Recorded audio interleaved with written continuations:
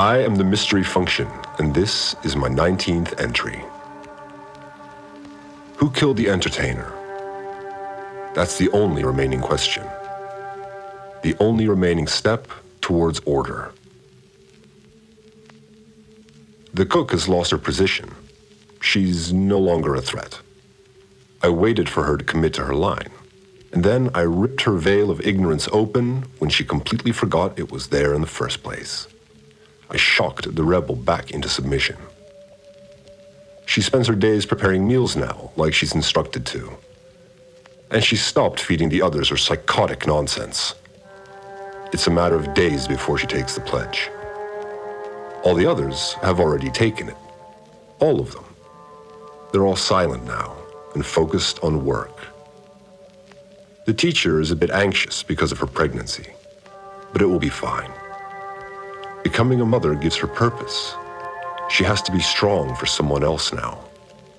It also made her see more clearly what her role is in here. She now knows whom she's meant to teach. So, the only question that remains, is one of them a threat? Is there a silent killer still?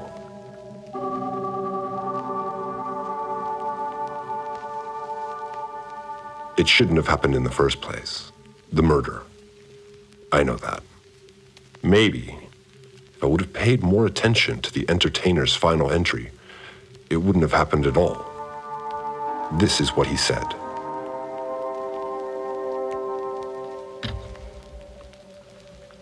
I am the entertainer, and this is my 6th entry. I think this will also be my last one. Unless someone comes up with a solution before the end of the day. That's not very likely. So, this is the end for me. He knew he was going to die. He knew someone was after him. I hear that now. And if you just listen to that part in isolation, it may seem like it's very obvious something bad would happen to him. But you must understand, he had a knack for melodrama.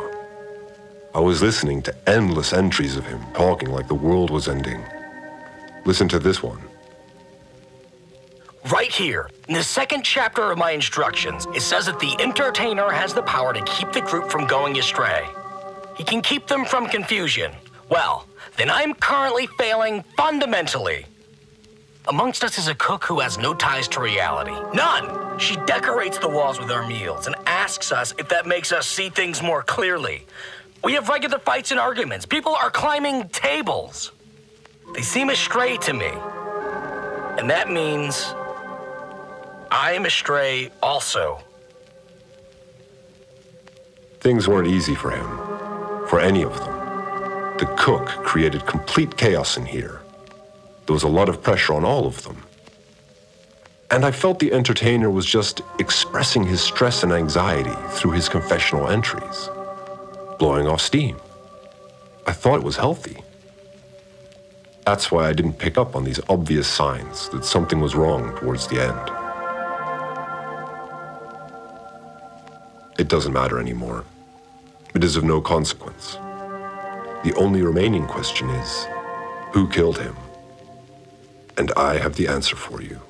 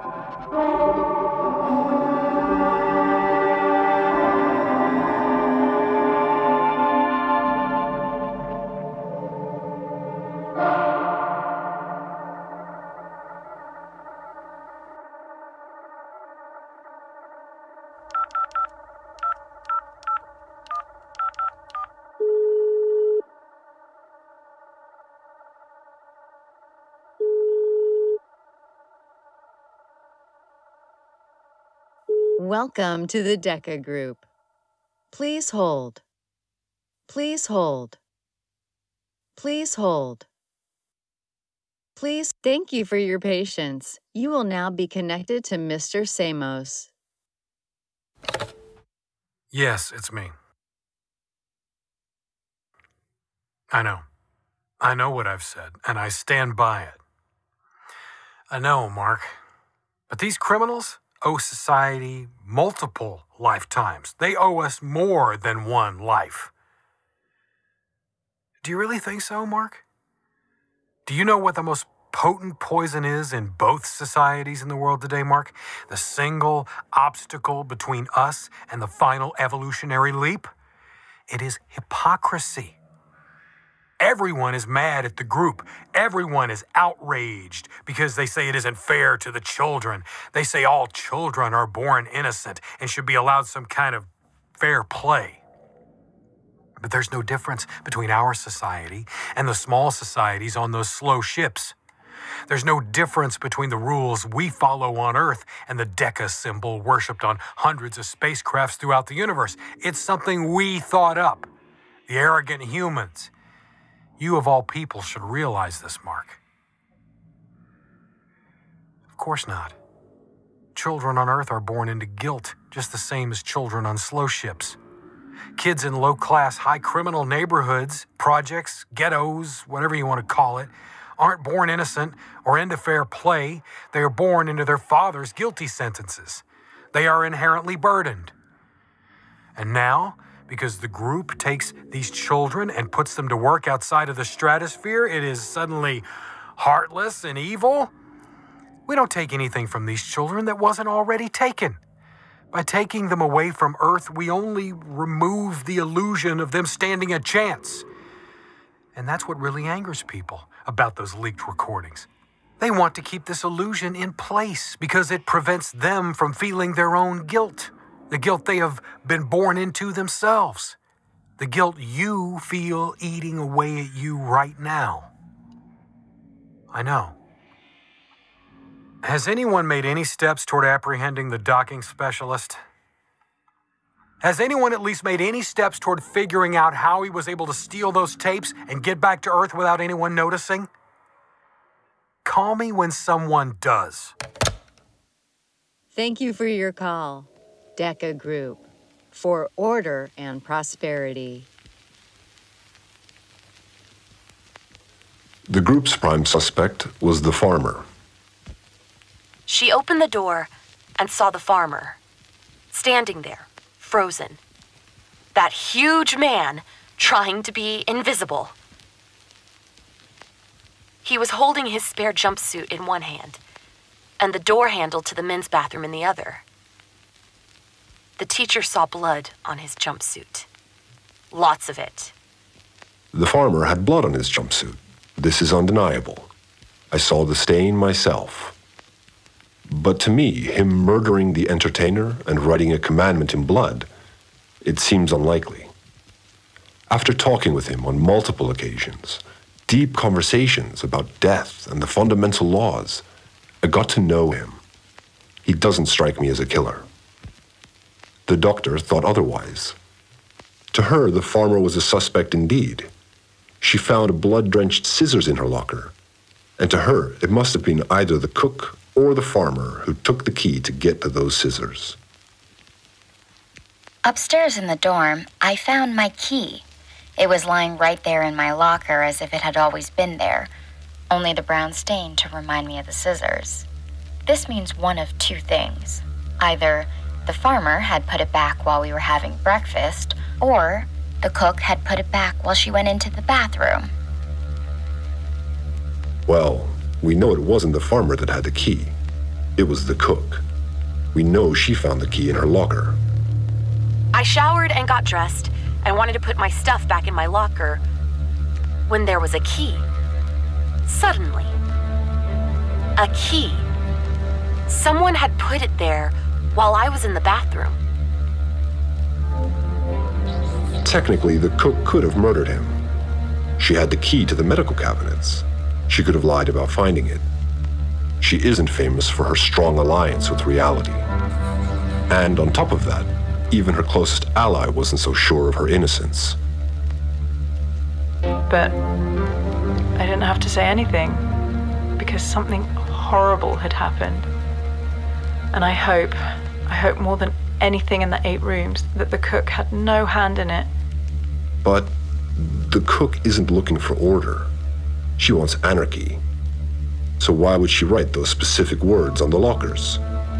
The fruitful will live. The useful will live. To lure the established powers into a trap, maybe? Technically, she could have done it, but it doesn't quite add up. Then there's the Fixer. His sleeve was used to choke the entertainer. The Fixer doesn't mention anything specific on the murder in his entries. Mostly, he was just mad that someone destroyed his shirt. He could have done it, technically. But again, none of it quite adds up. At least we can rule out the cleaner, you must think. But no. Because there's the toothbrush. The toothbrush the murderer used to jam the sleeve into the throat. The toothbrush found in the entertainer's locker after his body was removed. Nobody wondered where that thing came from.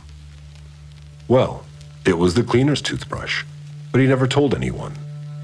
He just stopped cleaning his teeth, and no one noticed.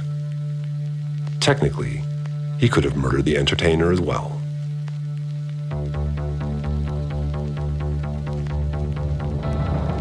The farm's jumpsuit, the doctor's scissors, the cook's key, the Fixer's sleeve, and the cleaner's toothbrush.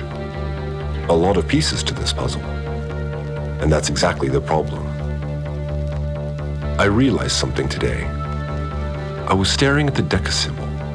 I was admiring it. And I reminded myself of what makes it beautiful. It is incredibly simple. The truth, at its core, is always very simple. And in this case, there are too many clues. There are too many pieces to this puzzle. I could get lost in these recordings. The whole group could get lost in this murder forever. And that is exactly the purpose of this design. The purpose of it is to keep us from going astray. This puzzle, like each puzzle, is a game. It is entertainment. The entertainer knew this was going to happen because he did it himself. He ripped the sleeve from the Fixer's shirt. He stole the key and put it in the cook's locker. He took the scissors and cut himself to write the words and to stain the farmer's jumpsuit. He put the scissors in the doctor's locker. He stole the cleaner's toothbrush, and he killed himself by pushing the sleeve too far down to get it back out again. He did it himself. He forced himself to choke on his own vomit to be able to do what he was meant to do. Keep us entertained.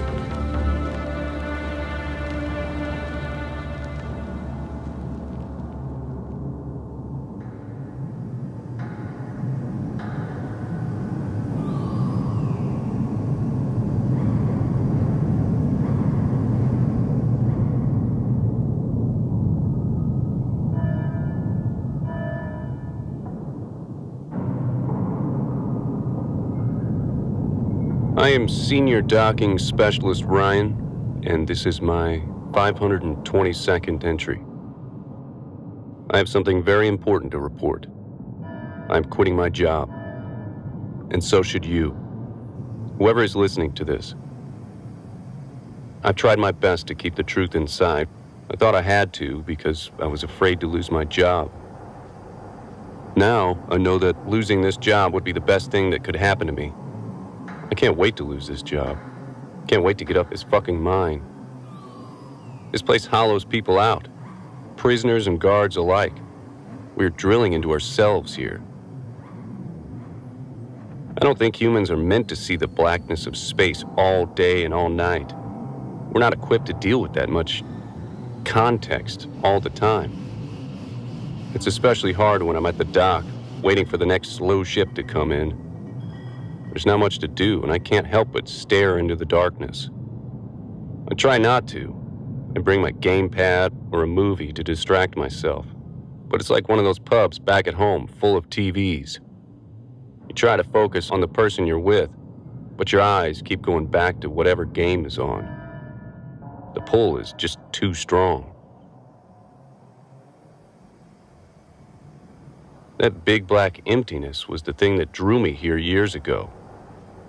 Docking freighter ships back on Earth got boring. And as a kid, I used to watch as many science fiction movies as I could get my hands on. Back then, I thought there would be nothing better than escaping home and heading out into the great unknown. So that's what I decided to do. Well, turns out there's nothing here. It's great, but there's nothing unknown about it. It's empty.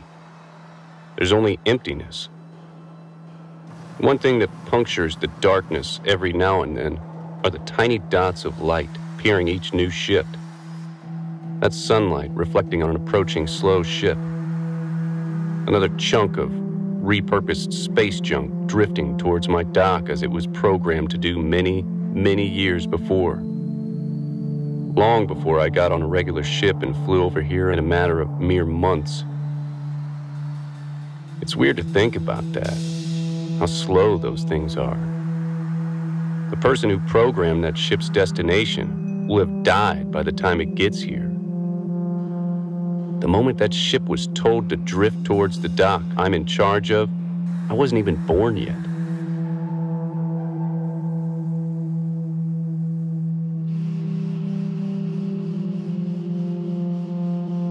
I've heard people at Deca talk about the fleet of slow ships as if it's something beautiful. But it isn't. The moment I see one approaching, I start feeling sick. Every time the tiny dot of light appears in the distance, my stomach just turns. Those things, they're just terrifying. I'll never forget the first time I docked one. The team was connecting the ship and pulling it into the dock. Everything worked great. Everything went smoothly. So I was feeling good. I did my job. And I was a bit curious, to be honest, to see what would happen next. I'd heard stories about what goes on in those ships, so I wanted to see for myself. The door opened and I waited as I'm instructed to, but nothing happened. No one came out. After a while, a bunch of guards went in to investigate. There was nothing in there but bones, apparently. No one had survived the journey. They'd been dead for decades. Someone said it could be a fight broke out or a malfunctioning food tap. He told me I could go inside to take a look if I wanted. I remember standing there. I was so scared. I never dared to go into one of those things after that. I never have. There was no time to think about it too long, though. The next ship was already approaching. They come in waves, these things.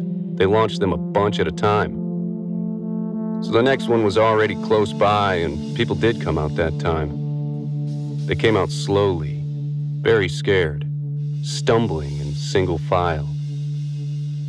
I looked those people in the eye and I realized each ship coming in here will be empty, no matter how many walk out. You could see it in their eyes. They're empty like space. And it makes sense. I can't imagine what it must be like for them. They step into the elevator they've been using every single day, but this time it goes to a whole new place. They go down to a lower floor and there's a door they've never seen before. I can't imagine what it must be like for them when the door opens and they see this place. After being born and growing up with the walls of a slow ship, thinking the whole world consists of those rooms, to walk into this immense machine must be like that elevator sunk down into hell. And you could see them breaking down as they walk out. Their eyes just go black. It's too much to take. It's like those science fiction movies I watched as a kid. Many of them warned us about the robot servants rising up to fight their master, about the machines we would build to serve us, and how they would end up turning against us. Well, Those robot slaves march out of those ships every day. We haven't built them, we've bred them. They won't rise facing us. They will grow from within.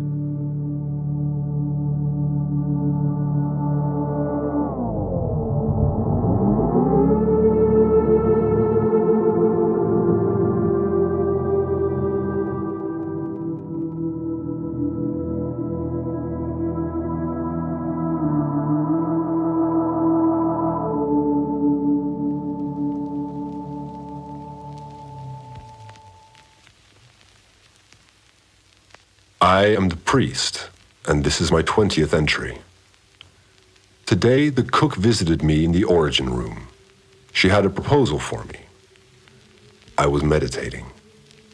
I was trying to see the complete structure of endless collisions between outer and inner worlds, creating the incremental nudges that push the entertainer towards his end. But there is no structure. These are all offshoots. Mutations. What I did see was the source, the finger that pushed the first domino. And while I suddenly saw that first moment of corruption very clearly, she knocked on the origin room's black glass to announce herself. Mystery, she said. She refuses to call me by my real name. We have to talk. That was the first thing she said to me since I destroyed her group and reestablished myself. I opened my eyes and there she was, standing in the triangle-shaped doorway, her arms folded. You know, people only see the bizarre scarring when they look at her, and they're afraid. But those scars are just a mask, left there by a woman with a lot of grit to hide the girl with equally as much fear. I'm not scared of masks. I got up and asked her what she wanted to talk about. You claim you know everything, she said, with that hostile and sarcastic undertone of hers. So tell me what happened to the entertainer. I asked her why I would tell her anything. She hadn't made her amends with me. She had to take the pledge still. That clearly annoyed her. Amends, she asked, and shook her head. I want to know if we have a murderer in our midst. She was more serious now, more genuine. I want to know if the future entertainer will be in danger. There is no murderer anymore, I told her. I explained to her how the entertainer did this to himself. I told her how he wanted to put in place a puzzle impossible to solve, but that no one would dare give up on. Something to keep us occupied forever, because the stakes were simply too high to stop, and he saw only one way to do that. I told her because I wanted to make sure she finally internalized what it means to disturb the order of things, the wave of unforeseen consequences it releases. People will get washed away and never return. You can't blame me for this, she said. I know you feed on guilt, but you won't find any here, Revenant. I asked her if she was ready to take the pledge, and thus the final step toward harmonizing this world with the Deca symbol. I knew she wouldn't say yes, but I wanted to force her to get to the point. To be able to completely harmonize, won't we need another entertainer? She asked. Of course we do, I explained. But we'll have to wait for the children to come and grow up. Then she took a left turn.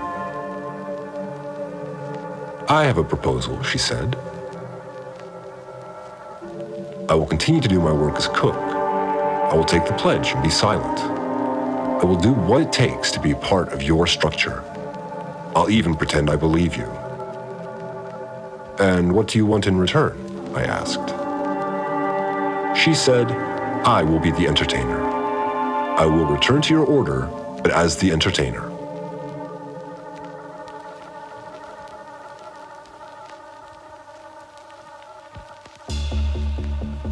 You'll be both the cook and the entertainer? I asked. She nodded. Until someone can relieve me from my cooking duties. I must admit, I was confused. there are no rules on switching roles in the instructions. Not explicitly, at least. I was looking for ways in which she could use the position to compromise me, or the group. Why does she want this? I felt like I was being lured into a trap. But I couldn't find the tripwire, the hidden trap door. I will keep telling my stories, she said, about a world beyond these walls, about people we can't see. I'll tell them like the other stories, like the ones about the philosopher from the ancient world. I won't pretend any of it is real. Why would you want to tell those stories? I asked her. Because they'll spark our children's imagination, she told me, and sat down. And imagination is important for a child. Where's the catch? I thought. A deal too good to be true is most likely not true. Please, she said, and even call me by my name. Priest, please allow me to tell my stories. In spite of the deep unrest somewhere in the pit of my stomach, I agreed and charged her with the role of entertainer, for us and our children, and I allowed her to tell any story she would like. The cook was relieved. I could see she was holding back tears. I turned towards the console and prepared for her to take the pledge. It should have been a glorious moment, but I felt like I was missing something. I still do. After she took the pledge, I went back to work in silence. It was time for me to restore everything back to how it was meant to be. I walked over to my console to switch off the cone's light, and I switched on the regular lights in all of the 10 rooms. We had spent so much time in semi-darkness by then. I think everyone had forgotten about the lights being off altogether. The garden room appeared through the one-way glass of the cone, like it had never been there before. It was almost as if I revealed a new world by flipping that switch back on, as if we had just arrived in a different 10 rooms.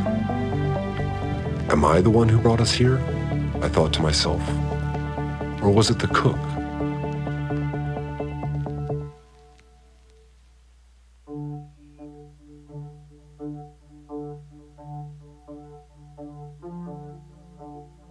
In spite of all of this, I just keep working.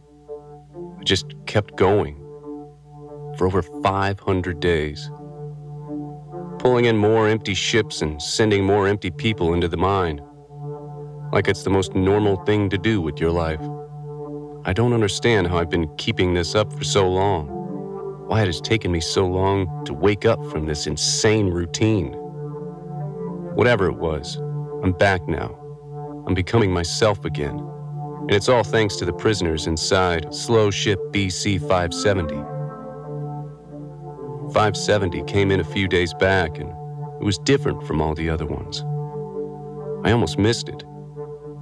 I had a few drinks the night before. By the way, don't even start about me being an alcoholic nutcase or something like that. I know there's prohibition laws on the complex, but everyone has drinks and everyone drinks them, prisoners included. Most days I start with the drink. Everybody does. Anyway, I woke up late and hungover, so I skipped my shower, had a quick liquid breakfast, and drove a cart from the sleeping quarters straight to the docks. I didn't want to bother the guys with my stench, so I decided to coordinate from the overseer's office. I must have fallen asleep at one point because I can't remember seeing 570 approaching. One of the guys called me over the radio to wake me up, and there it was. It looked just like all the other ones from the outside. All different colors and materials, like it was pieced together from a scrapyard. I coordinated the docking, still half asleep, and waited for the doors to open. No one came out, and I feared we had just pulled in another one full of dead people. But after a few minutes, the first one walked into the bridge, and immediately I saw something was different about it. I sobered up instantaneously and pressed my nose against the glass. There was something different about the way the prisoner walked, about his body language. Most just kept walking without looking up, afraid. They just wait for instructions. This one took a second to look around, to take everything in. There was no fear there. I rushed out of the overseer's office and ran into the dock. More were coming out by that time. They were all like that, all of them. They talked to each other, pointing things out, encouraging the ones that were hesitant to keep going. The guards weren't sure what to do. One of them told them to keep walking, but the prisoners ignored him. I walked all the way to the footbridge and watched closely as they came out of the ship. I had to fight the urge to greet them. Actually, I should have. I don't know what's up with that no talking aloud rule. I should have talked to them. I should have asked them what their life was like in that ship. Because none of those kids had empty black eyes. They were full of life and curiosity, full of light. Tiny dots of light.